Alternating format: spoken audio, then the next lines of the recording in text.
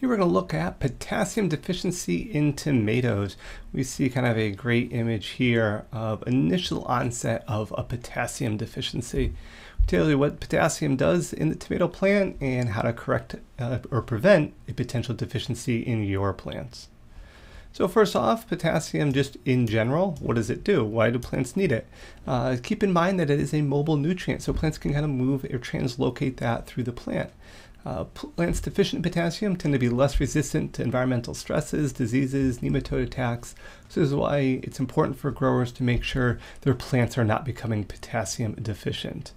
In addition, it can also affect qualities such as shape, the color, the vigor, the size of the actual tomatoes. It can actually cause yellow shouldering as well, as we see that kind of up here.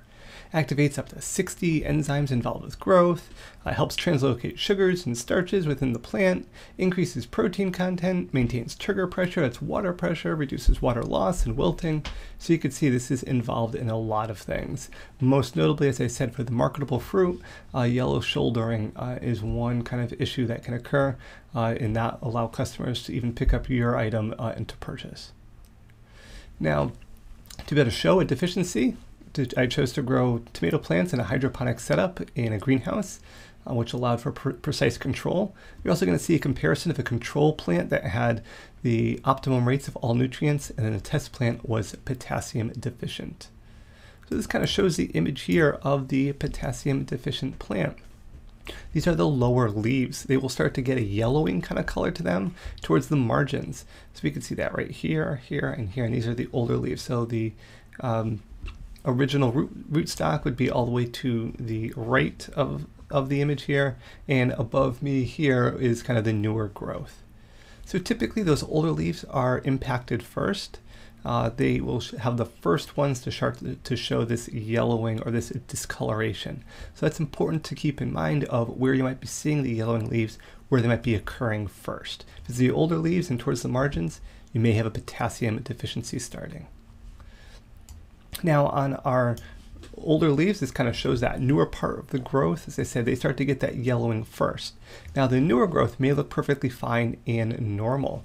So keep that in mind, that while they look normal now, if no corrective measures are taken, they will start to exhibit the same yellowing. So it's important to make sure that you're looking at those older leaves and not saying, oh, they're old, they're going to die anyway. This could be a sign of something progressing through the plant. Notice compared to the control plant, so as I said, the minus potassium to control, notice the newer growth looks very similar. Green pattern looks the same, but we do not see that yellowing of the leaf margins of the older leaves in the control one that was fed a balanced fertilizer.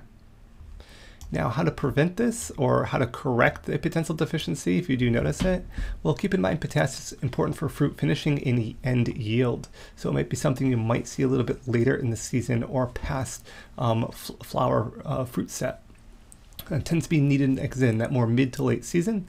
Sulfate of potash 0050 is 50% potassium, typically applied based on a soil test, has a very low salt level and only adds potassium. So a great product to choose, especially if you can add it to the soil before the plants go in the ground.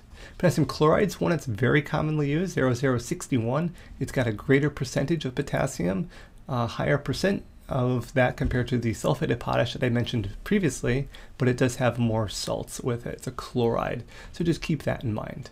Kelp, used by a lot of organic growers, great source of potassium, usually about a teaspoon of powder or 2 ounces of liquid per gallon can be applied to the leaves. It's organic. However, keep in mind that while it is a source of potassium, it's nowhere near the 50 or 60% of the two previous products. So it's not really concentrated enough to typically correct a deficiency. So just keep that in mind. It's good to kind of supplement and keep the plants going. But if you have a deficiency, it may take a lot of kelp and excessive amounts of kelp almost to that point to correct a deficiency. So just keep that in mind, that while it does have potassium, it's not nearly as concentrated as the other fertilizers that I've mentioned here.